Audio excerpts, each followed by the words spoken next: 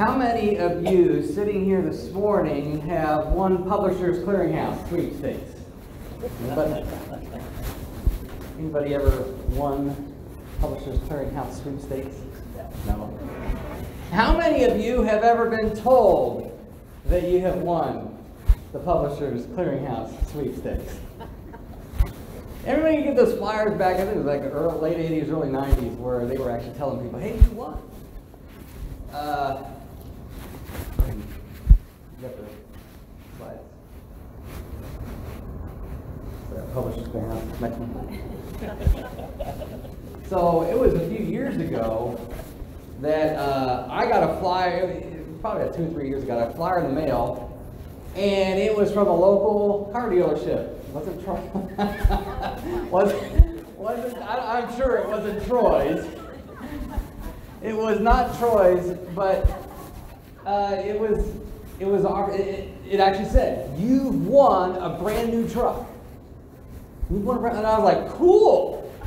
I've won a new truck." And it also said it came with like a coin that was attached. This coin is specifically designed for you. You come and bring that coin to claim your brand new truck.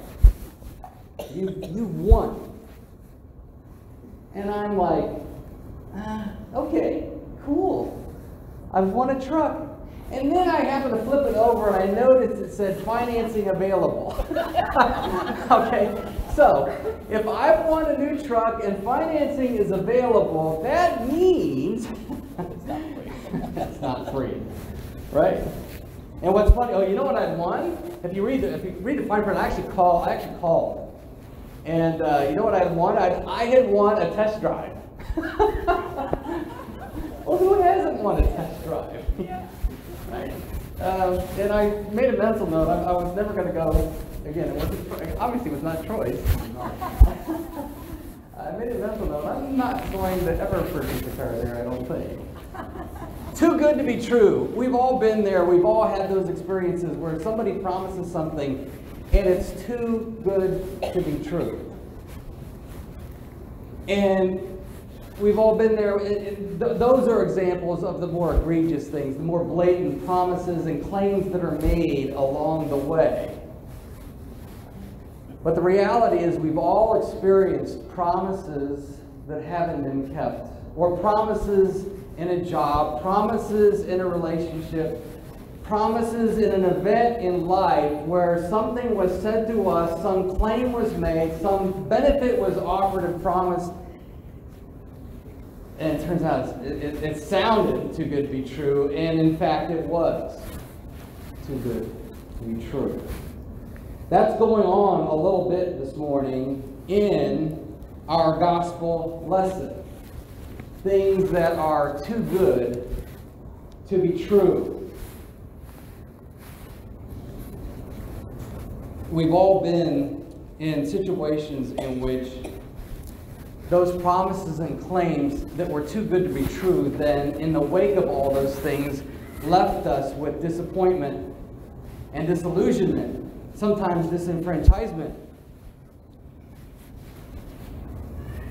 And those disappointments can become heavy and start to weigh.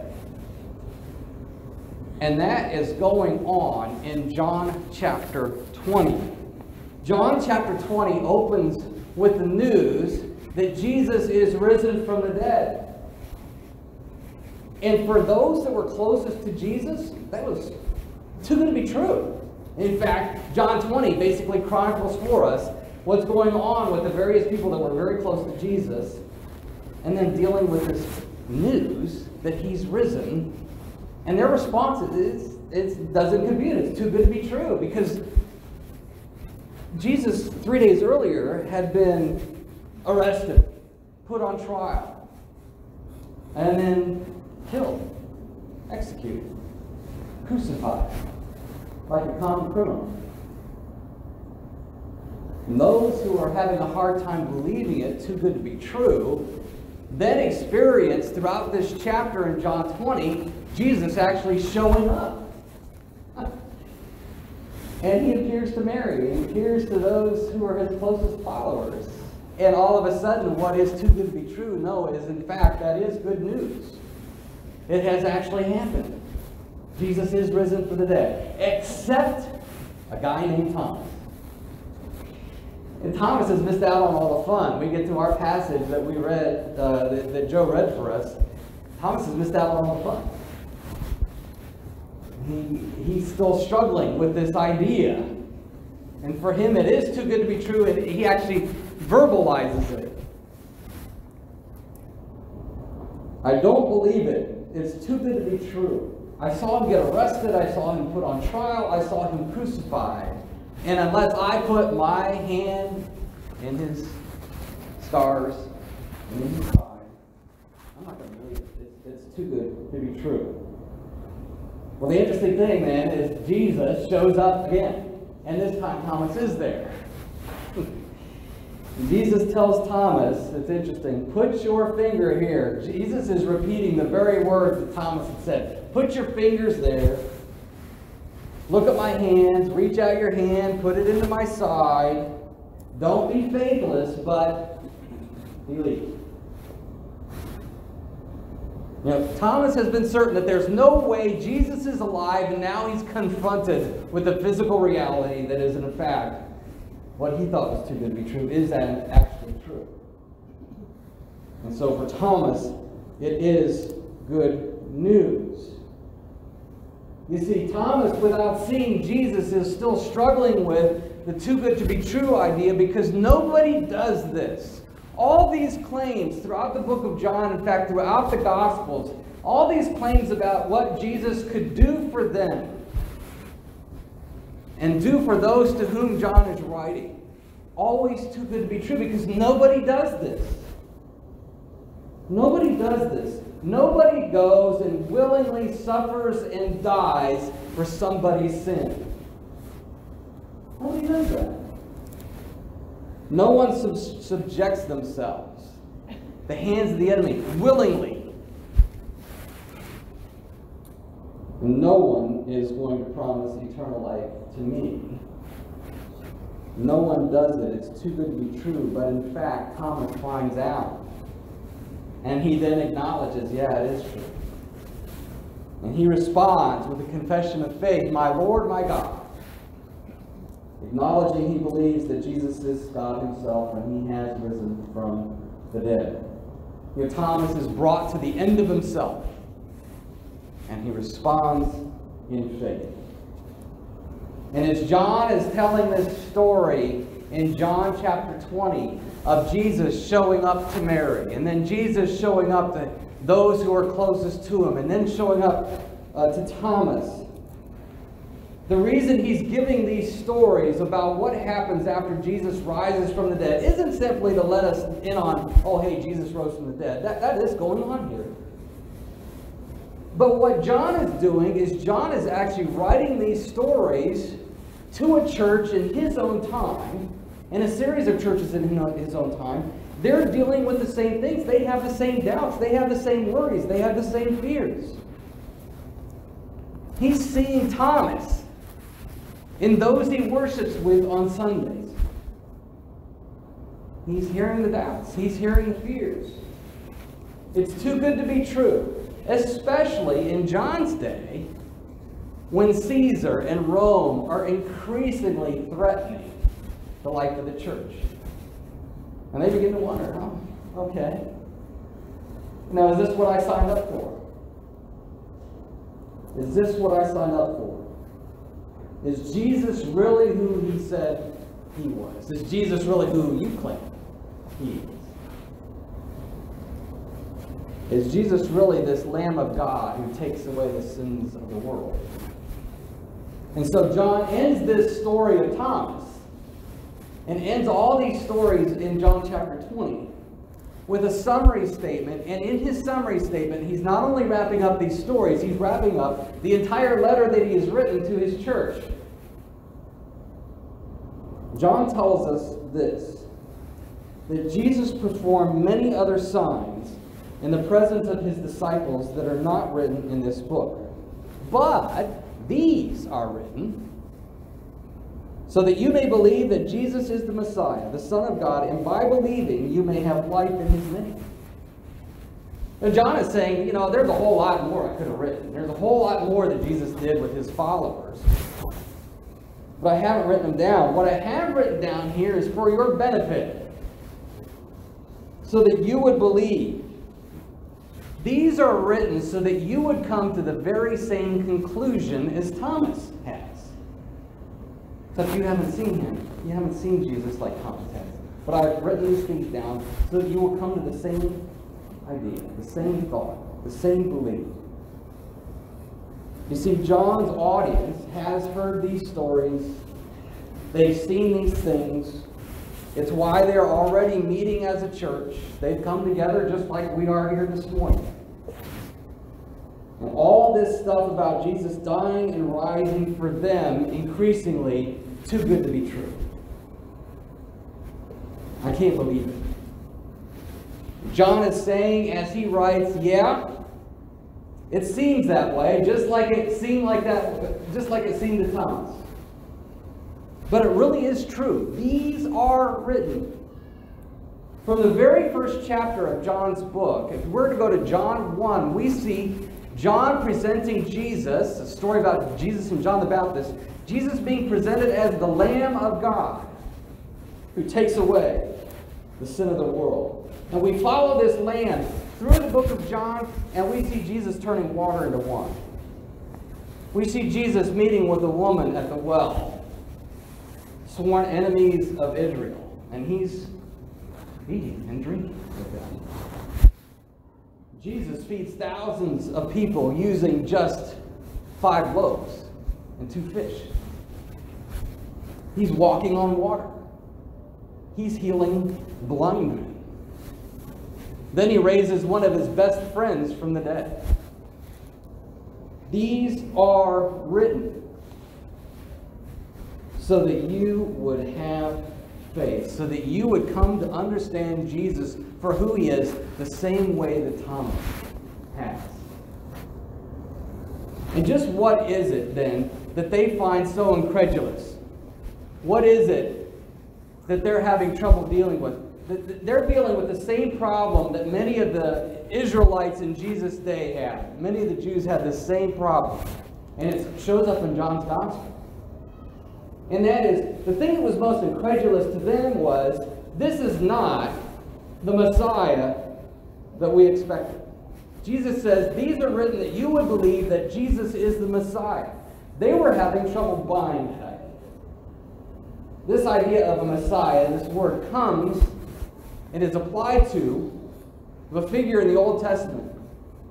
And throughout the Old Testament, if we were to read from Genesis all the way through Malachi, there is this figure in the Old Testament increasingly known as Israel's Savior. And attached to this Messiah guy is all sorts of promises for Israel. All sorts of great things are going to happen when the Messiah finally shows up. He's going to save Israel. But the problem was, Israel in Christ's day had been thinking, this is a military leader. This is a political figure. This is somebody who's going to save us from Caesar and Rome. And that increasingly was a problem, because Caesar was about, his little experiment of allowing Israel to do its own thing was coming to an end, even when Jesus shows up on the scene. They're having a tough time competing with a Messiah guy who's going to get himself killed at the hand of the Romans, which is exactly what happens to Jesus. You know, they were looking for somebody to come and sit on David's throne, because those were the promises that had been attached to this Messiah figure in the Old Testament. It was a struggle for them. It seemed to be a struggle for Thomas. Israel's Messiah was expected to be somebody who was going to be a great military and political figure. And John goes to great lengths throughout his book that that's not the Messiah that was promised. That's not the kind of Messiah that was coming. That, in fact, Israel's Messiah would come in weakness and humility. You know, all of these things, all of the stories, all of these miracles that he's chronicling for them. Even eating with sinners. That's the kind of Messiah that has been promised. That's the kind of Messiah that they need. and that Thomas needs. This is the Lamb of God who comes to take away the sins of the world. Now, not only had they gotten the Messiah wrong, they also got wrong what exactly the Messiah was going to entail.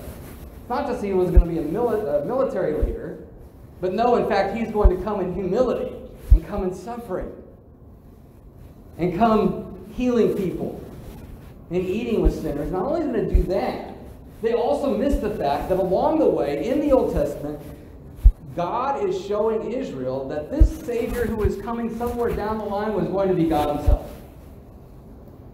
It's not simply going to be some God. It's not going to be simply some Savior.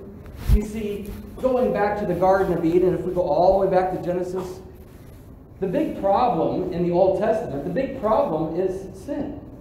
The broken relationship. Adam and Eve sinned. And before they're out of the garden, before God kicks them out, he promises, hey, you know what? This is bad. You've disobeyed. I'm pushing you out. But someday, I'm going to fix this. And I'm going to fix this myself. He gives a promise that there is going at some point to be a seed of the woman who will crush the serpent's head. And so the storyline of the Old Testament follows all that. See, one of the things that Israel missed was that the Messiah was going to be God himself. So John has gone to great pains in his text to show that this one who comes eating and drinking with sinners, who comes in humility, who comes healing, is also the Son of God. These are written that you would believe that Jesus is the Messiah, that he is the Son of God. Because you know what? This sin problem, only God could come as a lamb to take away the sin of the world. You can't be just God. It's got to be God himself. Only God can die for sin, and only God can offer life. Only God can offer life, and ultimately then that is what John is after with the people to whom he's writing. That's what Thomas needs. Again, if we go back to the first chapter of John, it'd be interesting, again, the interesting study, you can do the remedy with this morning, we'd be here all day, but interesting study. Walk through John sometime and start circling all the times that life is mentioned. It's a big deal. You want to know why? Because life is what we need. Life is what his church needs. In fact, so much so, as we get to John 20, we should be convinced that life is what we most need. It is our biggest need. These are written that you might believe that Jesus is the Messiah, the Son of God, and by believing have life in his name. It's all about life. John's been writing this whole time, helping us to see, helping his church to see that their greatest need, Rome may be breathing down their necks, ready to snuff the life of the church out. And you know what? Their greatest need right then isn't salvation from Rome. Their greatest need is life in Jesus. And it's the same thing with us. Every single day, all of the time, our biggest need is life. Because our worst problem is sin. Our worst problem is being disconnected from Jesus, being disconnected from God. And that's why Jesus came. He came to fix that. He came to rectify that. He came to reconcile this relationship between man and God that had been fractured. It's very, very easy for us to forget, in the commotion of our lives and all the busyness of everything that we are doing, that our biggest problem is sin. That our biggest problem is this fracture of a relationship between ourselves and God. And then it becomes very easy for us to miss that our biggest need is life in Jesus. Eternal life. The life that is right with God. Sin is our biggest problem. Death is our biggest enemy. And life is our greatest need. And Jesus comes here to give it to you. Life without Jesus is not life at all. Jesus shows up to offer life. God comes in a human body. He's saying, I've come that my sheep would have life and have life in abundance. So John has written all of these stories and all of these conversations throughout his book so that his audience, like Thomas, would believe that Jesus is everything that he was promised to be. And by believing, find the life that they need, the life that we need. And this life is only found in Jesus. The one who identifies with the weak, the one who eats and drinks with sinners, the one who comes to be and identify with those who are the losers and the disenfranchised. He comes offering life, bringing life to those who don't deserve it. And that's good news. In fact, when we hear that for the first time, in fact, when we hear that anytime, my reaction is, that's too good to be true. It can't be true. Nobody would do that for me. And yet Jesus does. He does. Why are we talking about this morning? Because, again, as we have these services, as we come together and we celebrate Table, even as we are moving towards September 15th and launch at doing these things all the time, we're always going to be reminded that as we have a new community here in Los Fresnos, we will always need to be highlighting those things that are written. Why? Because our greatest need is life. Our greatest problem is sin. Our greatest need is life. These are written that we would believe that Jesus is the Messiah, that he is the Son of God, and by believing have life. So we're going to have a new community. We're going to have to be emphasizing this. And that is something else going on here, something that's very, very easy to miss. Why is it that we've committed to honoring Jesus and honoring the Word here at the table? Again, that answer is found here in John 20:31. You see, these are written. It doesn't simply refer to John's Gospel. It refers to everything between the covers. From Genesis to Revelation. This whole thing. There are clues. In fact, there are clues throughout John's Gospel that that's what he's building toward. This whole thing was written. The whole Bible was given to us so that we would believe that Jesus is the Messiah, and by believing have life in his name. So all of the stories here, from Genesis, the first book, to Revelation, the last book, from Adam and Eve to Noah, to Abraham, to Moses, to Joshua, to David, to Solomon, to Daniel. All of these stories are written so that we would believe that Jesus is the promised one, that he is the Messiah, and by believing, have life in his name. If our need is life, if our need is forgiveness, if our need is grace, then we will always be making the Bible a priority at the table. In our teaching, our preaching, our walk with Jesus. Because it's here. It's here in this Bible. It's here in God's Word that we are told the story of Jesus and we're told our story. You see, this isn't simply the story of Jesus. This is our story. This is about us and what we need in Jesus. The entire Bible was written so that we would believe and have life in Jesus. So as we read John 20, as we hear these stories about what's going on after Jesus' resurrection, as we read this story of Thomas, who wants to see Jesus and stick his hand in his side to make sure he's who he really says he is, we should see ourselves there. We should hear a lot of ourselves in Thomas.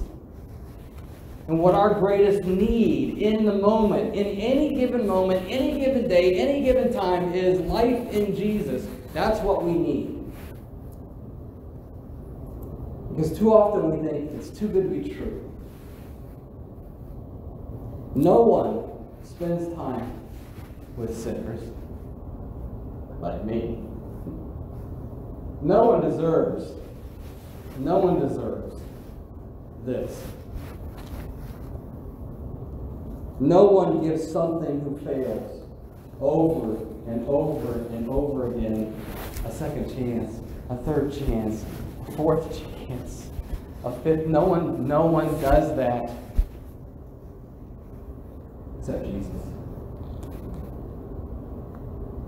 So when I'm a doubter, when I'm in unbelief, and I'm in that moment, I have to come here again. I have to hear the words of Jesus. I have to come to him again for life. We will always be talking about Jesus from the Bible in the table because we always come with our fears. We always come with our doubts. We come into this room and we say that, this, all this grace, it's too big to be true. Nobody does this. And yet, in that moment, it's Jesus that meets us here with forgiveness and with grace. He gives us salvation. He gives us the life that we need more than anything else. You know, we hear the promises in the scriptures. We hear the promises of who Jesus is and what he is for us. And we have a tendency to think, oh, that is too good to be true. And Jesus meets us here and he says, it is true. It is true.